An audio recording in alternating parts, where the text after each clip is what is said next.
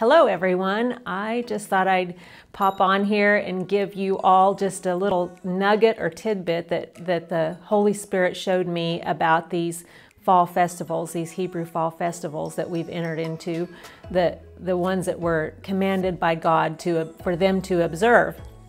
So we have Yom Teruah, which is the Feast of Trumpets. Then we have Yom Kippur, which is the Day of Atonement. And then we have Sukkot, which is the Feast of Tabernacles. And so every year I just really dig in and see what the Hebrew sages say about things. They have so much deep things that we don't always get just on the surface of the religious part of everything.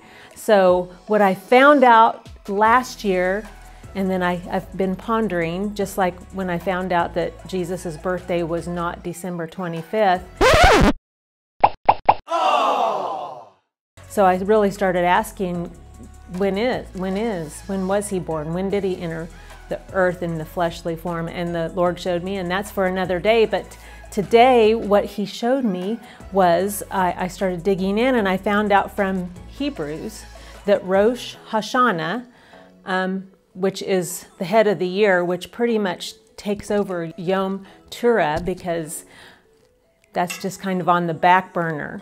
But Rosh Hashanah was not celebrated until 200 AD. So after the death of Jesus. They did not celebrate it. It's a man-made feast.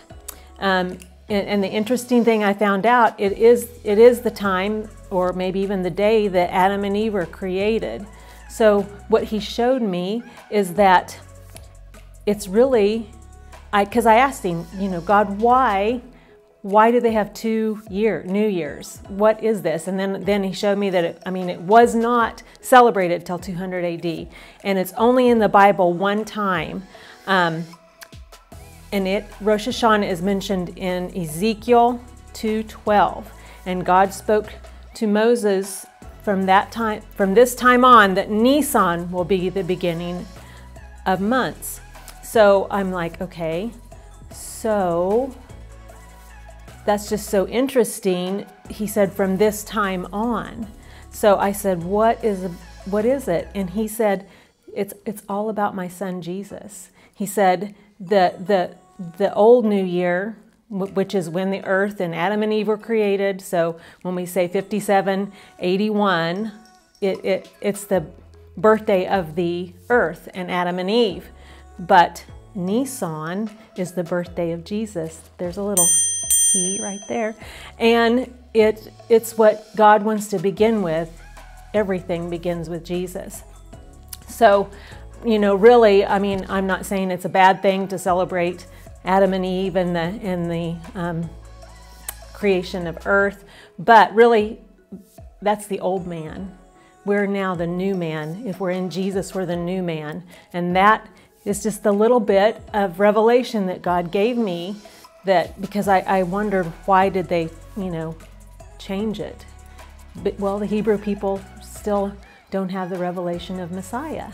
So it's just really exciting as we move forward out of religion and religious practices into the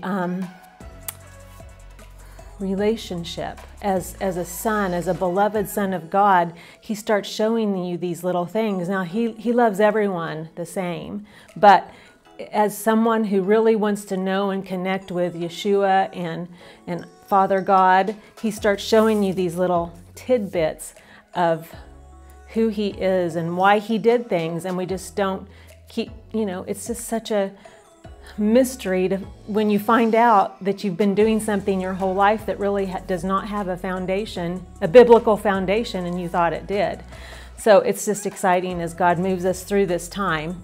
And the one thing that's really exciting is the Feast of Trumpets symbolizes the crowning of the king. Well, we know who the king is. The king is Jesus, the Messiah, and he was crowned the King of Kings.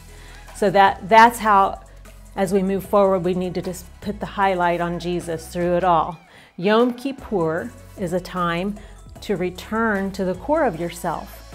And when you do that, It's just so important to know that the plumb line is love.